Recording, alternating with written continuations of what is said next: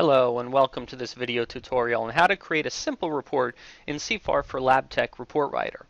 I'm going to show you how easy it is to generate a simple drive report. We will group this report by client and computer, LabTech's agent, and sort the output by the drive letter.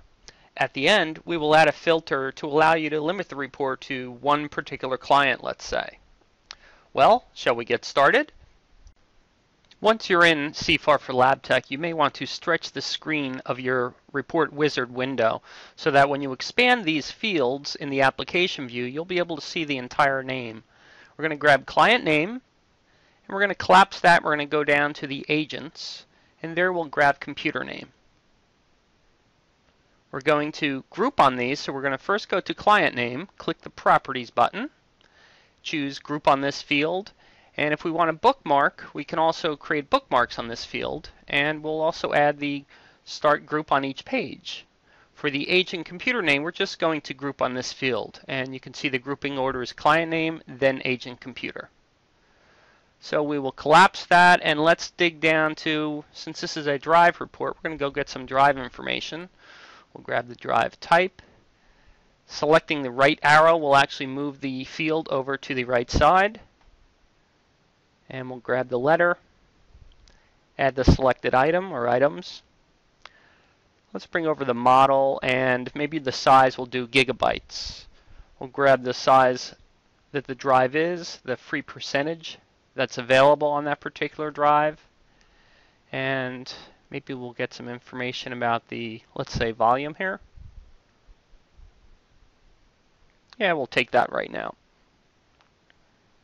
So now we have our item selected, and since this is wizard driven, we're going to move to step 3, standard filter, and this is where we can add a filter, perhaps client, let's say client name. Now right now we're looking at all the fields, and that checkbox right above show all fields, if we turn that off and we've selected the field, you notice how much shorter our list is.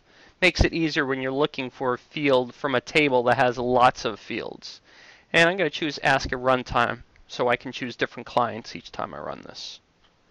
So I'll click OK, and I'm now moving along. Step 4 is a sort option. Remember we said we'll sort ascending order for the drive, so we see A through F, etc.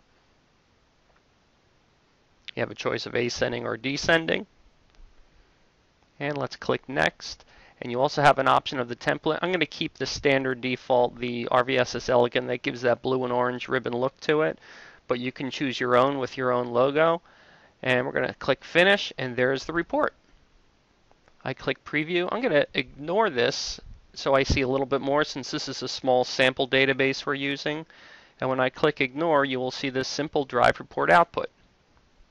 So in your final output, you can see the bookmarks we created over here on the left-hand side for the 2 clients. And in the middle of the screen, we'll see now the blue banded column heading with the orange banded client name and the computer name directly below it. Here we can see the drive type, the drive letter, the model, the size, the percent free, and also the smart status of the volume that was recorded. Thank you for watching this latest video tutorial with CFARforLABTECH Report Writer. If you have not already done so, please download your 30-day demo at rosevalleysoftware.com. If you're on Facebook, be sure to like us at CFARforLABTECH. And follow us on Twitter as well for the latest updates, such as videos that we've just produced here. Thank you and have a great day.